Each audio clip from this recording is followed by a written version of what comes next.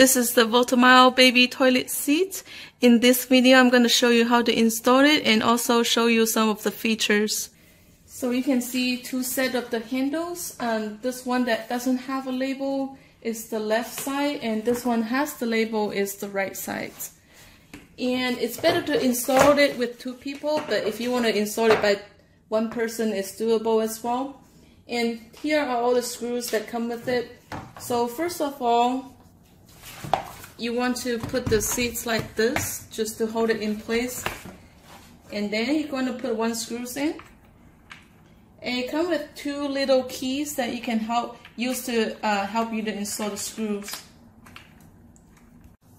So after you put the screws on both sides, then you can install the steps right there. All you have to do is put it on the upper set of the holes.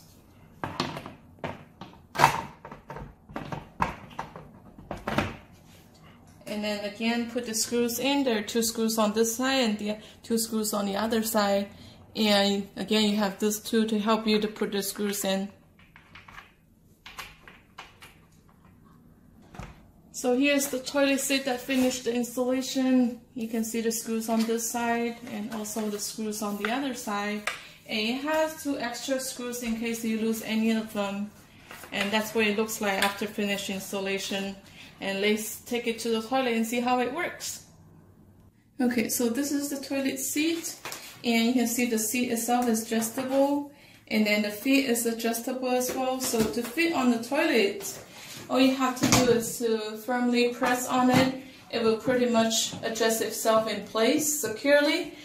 And the toilet seat is made by a material called PP, which is polypropylene. It's a soft and waterproof material, and the kit actually comes with the extra seat, so if you want to replace it or take it out to wash, you have another one to use.